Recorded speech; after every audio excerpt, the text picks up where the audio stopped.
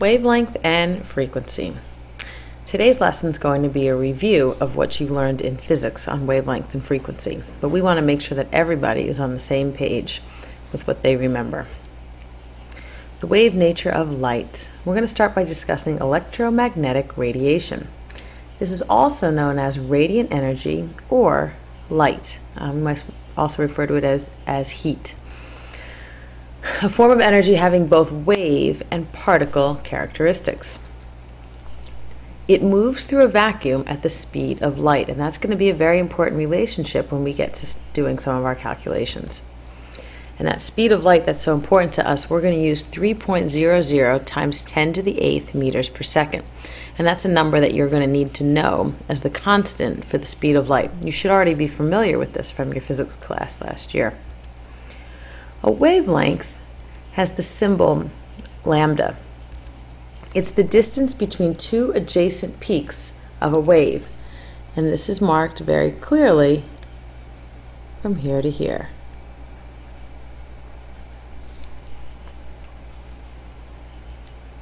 The units that this is measured in is nanometers.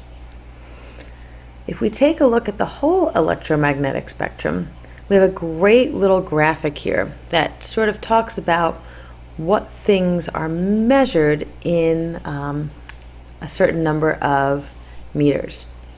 So it says waves in the electromagnetic spectrum vary in size from very long radio waves, which are down here.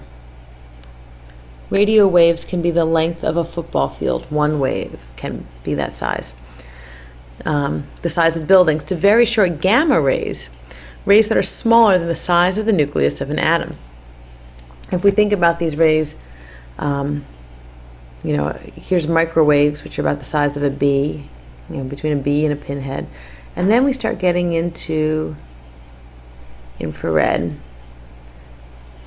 And then we move through the visible spectrum, which is just a tiny, tiny, tiny portion of the electromagnetic spectrum, but probably the part that we're most familiar with.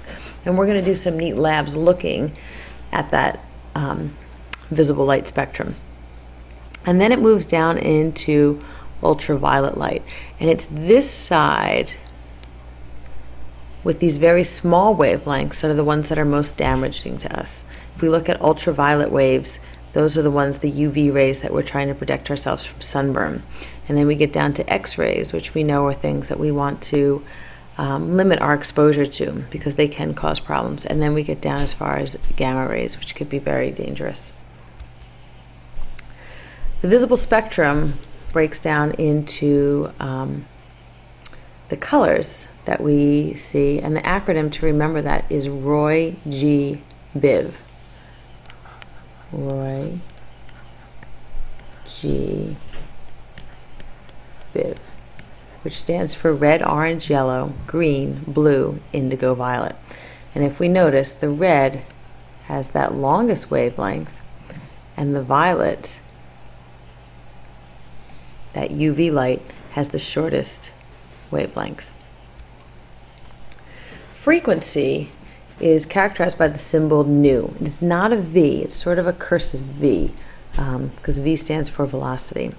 It's the number of waves or cycles that pass a given point in a second.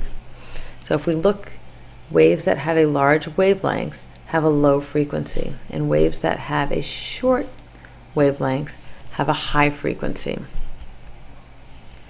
All electromagnetic energy travels at the speed of light, as we talked about earlier.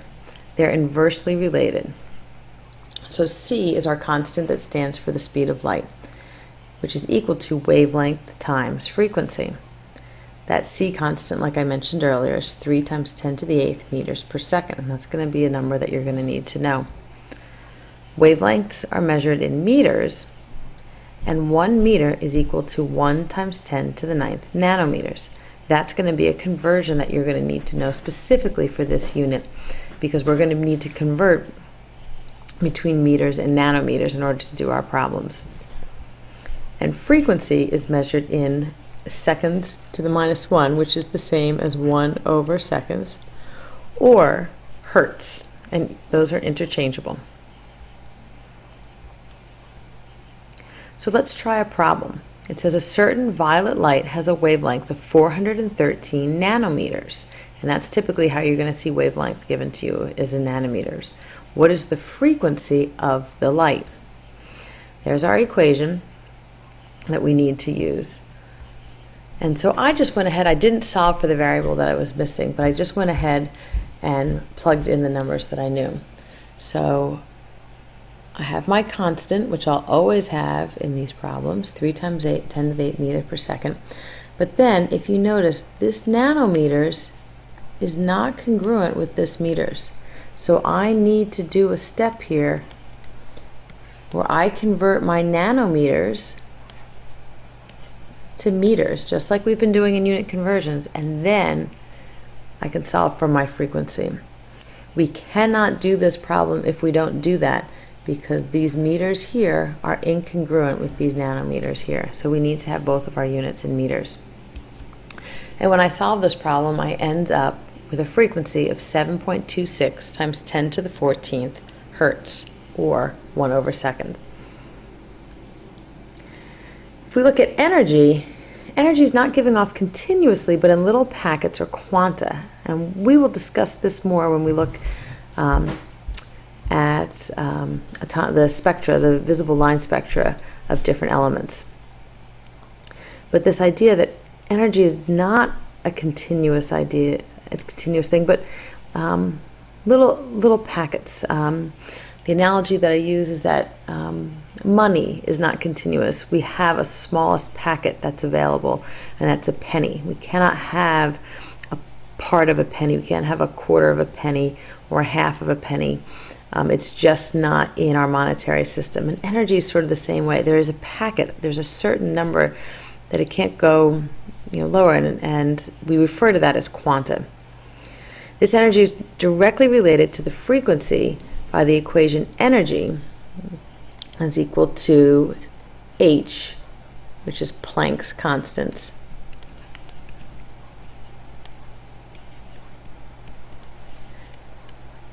and frequency. And Planck's constant is a constant, and it's 6.62 times 10 to the negative 34 joules per hertz. So let's try this type of problem. It says, what is the energy of a quantum of light of frequency 4.31 times 10 to the 14th hertz? Well, we have our equation. Energy is equal to Planck's constant times the frequency, and energy is what we're looking for. So all we're going to do is substitute in Planck's constant, 6.62 times 10 to the negative 34 joule hertz, and multiply it by that frequency, 4.31 times 10 to the 14 hertz. You notice our hertz will cancel out, and energy will be equal to 2.86 times 10 to the 19th joules.